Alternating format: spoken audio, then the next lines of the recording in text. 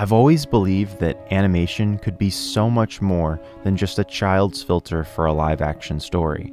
In fact, I made an entire video defending the merits of animation and arguing that it deserves far more attention from mature audiences, especially in the West. And it seems like some people are finally starting to agree. Over the past few months, I have had the pleasure to watch some Western efforts in mature animation and anime. Projects like Star Wars Visions and many other streaming giant-funded anime have all brought more attention to the medium, which is great, and I enjoyed most of these shows. But none of them felt like a major shift or leap forward for storytelling or visuals in animation. Each show demonstrated something worthy of merit. Visions, for example, had great English voice acting, a rarity in anime, and at least the Cowboy Bebop adaptation brought attention to the masterful source material the series was based on. But none of these projects were a game changer. They were good, but it wasn't that statement piece that showcased why mature animation is creatively valuable for adults, or why it's an essential style of filmmaking. Luckily, 2021 still had something else in store though. Arcane appeared out of nowhere for me. I've never played League of Legends or followed the tremendous fan base that supports the game's community, but as soon as Arcane was released, it was impossible to avoid the universal acclaim and hype surrounding the show. While some may have predicted the commercial success, few could have ever imagined the critical acclaim that Arcane would go on to garner. The show debuted at #1 in 52 countries and peaked at #2 in the US, while boasting the highest ever rating for an original show in Netflix's history on IMDb. Despite these absurd numbers though, I went into Arcane with tempered expectations.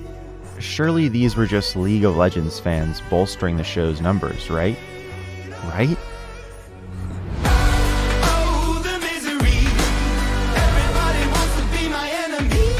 Without mincing words, Arcane is astounding. Riot Games' showrunners, the star-studded voice cast, and Studio Fortiche's gorgeous animation have crafted a visually breathtaking, well-written, and emotionally powerful tale. Basically the opposite of almost every other video game adaptation. Many have already showered the show with praise, and trust me, I will too. But I believe Arcane's excellence doesn't just come from a smart plot and high-end production values. Instead, and maybe more importantly, Arcane's key advantage comes from a commitment to understand and showcase duality through its multi-perspective narrative and its hybrid-style animation. Arcane takes place in the city of Piltover, a futuristic and utopian society whose primary purpose seems to be progress above all else. The people here are wealthy and ruled by a sort of oligarchic council who, at least at the start of the show, seems like they're doing a pretty great job. Life is good in this beautiful city, but across an ominous bridge lies a dark and crime-ridden underworld harboring the homeless, crime lords, and drug addicts. It's a place that the people of Piltover try to cover up and forget about. This rejected division is known as the Underworld, and it's a dog-eat-dog environment favoring only the strongest. Here we meet our main characters, Vi and Powder, two young sisters fighting to survive and asking questions like, why does there have to be an underworld in the first place? And why can enforcers from Piltover control the same people they themselves have forsaken? The story smartly doesn't just center on perspectives from one locale though. On the other side of things in Piltover, we follow the young scientist Jace, who pushes the envelope to innovate for the sake of human progress. While the city is concerned about what his works might be used for in the future, and what might happen if the underworld gets their hands on his technology, Jace believes in the human condition and that despite the warnings, he can change the world for the better. Throughout the show, plenty more perspectives are added, like the power-hungry drug dealer Silco, or the noble cop Caitlin, or even the political manipulator Mel, to add differing arguments to the philosophies of the main cast. These varying and often contrasting character perspectives create a theme of duality and conflict throughout the show.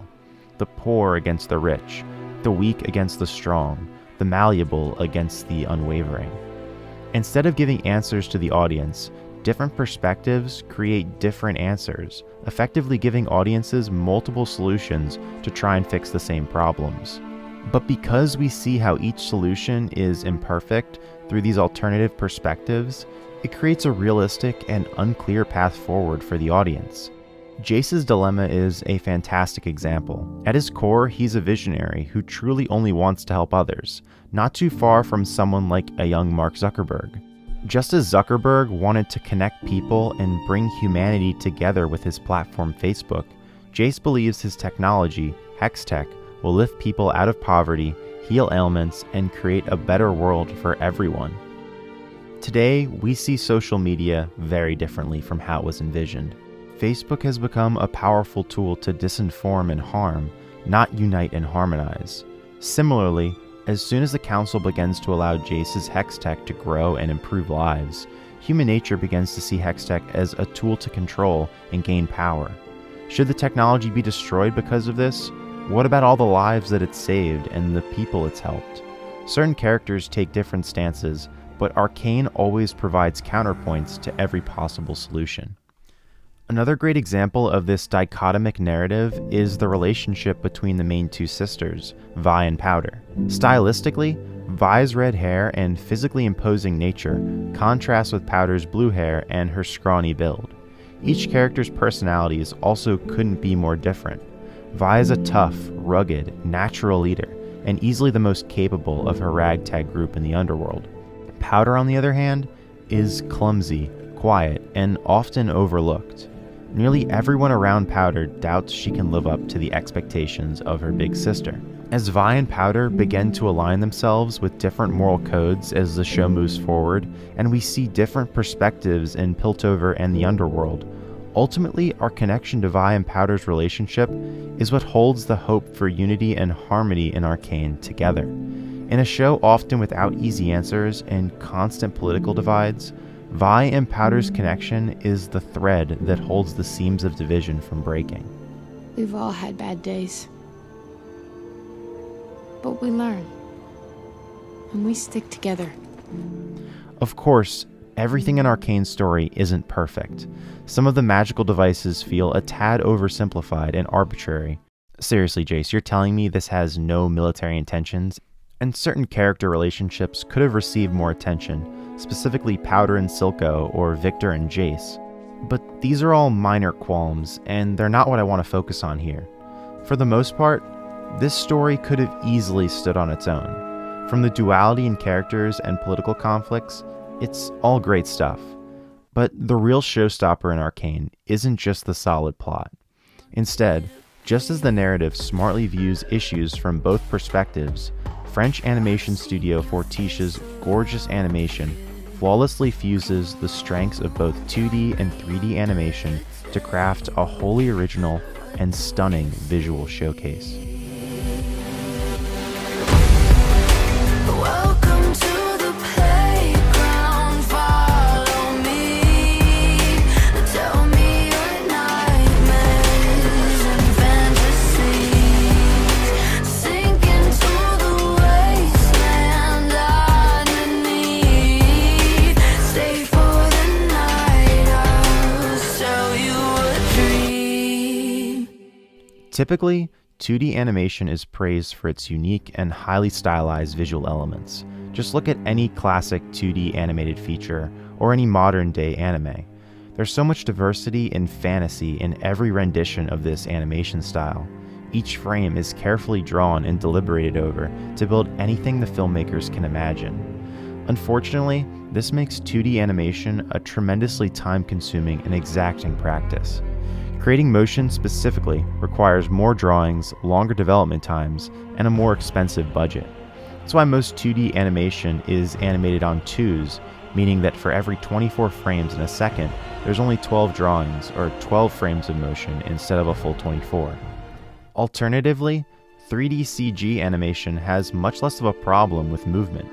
The motion rigs and capture devices this style affords give studios smoother and more physically accurate motion. A highly dynamic action sequence in 3D animation, for example, can be more natural, filmic, and less demanding than if each frame were hand-drawn and measured. But despite this advantage, 3D animation isn't perfect. The style is far more photoreal than 2D animation, which forces studios to work with more realistic lighting solutions and organic motion parameters, which can streamline the look of certain films. It's hard to imagine a show or scene like this in 3D animation, for example. Arcane, though, feels like a melting pot of both styles, where the best attributes of each fuse together and dance as one. Settings and environments are all hand-painted, and characters' faces and skin tones match the aesthetic perfectly. Geometry and scenes look like a canvas with abstract shading and colorful charisma awash in every locale.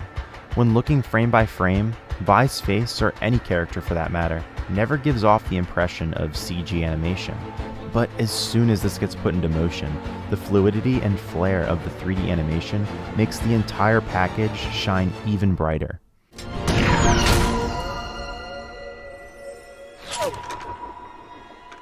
The artistic 2D style comes alive with the aid of this 3D animation.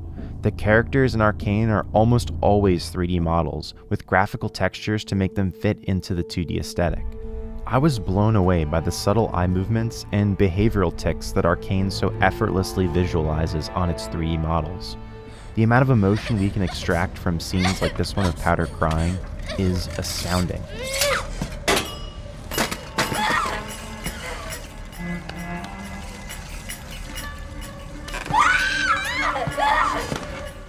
Another element to highlight in that scene is the fantastic motion blur. It gives the show a cinematic and grounded look, but more importantly, in other scenes, it greatly adds to the fluidity of the action sequences. And about those action sequences, these have to be some of the most impressive scenes I've seen in animation. Because all the models aren't physically real in Arcane, the virtual camera and characters don't have to worry about hiding the visual effects. The entire show is CG animated, so shots can hold frame and emphasize punches, kicks, and flurries without the need for stunt doubles, clever camera work, or other live-action trickery. As we watch blood fly out of the characters' mouths and magic devices charge up to fire, the visual effects are superb and retain that hand-drawn look of the show. The main point here is that Arcane doesn't sterilize the 2D art with the 3D CG. Instead, both synergize perfectly with one another, making Arcane a fresh new perspective on animation. And when all this combines with the incredible soundtrack and vocal collaborations, it feels revolutionary, not just evolutionary.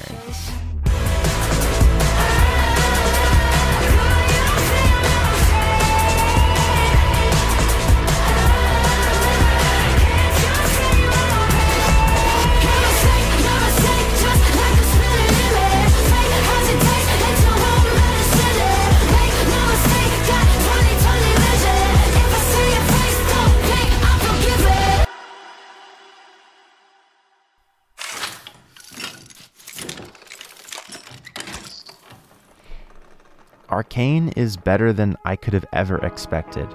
League of Legends or not, this show deserves all the praise it's won. As an adaptation or expansion of the source material, it feels wholly accessible to newcomers and never comes across as an advertisement for the games. Arcane's ability to showcase multiple perspectives in both story and animation highlight a value of understanding and consideration rare in today's polarized world. This is the type of show that I've been waiting for Western animators to make.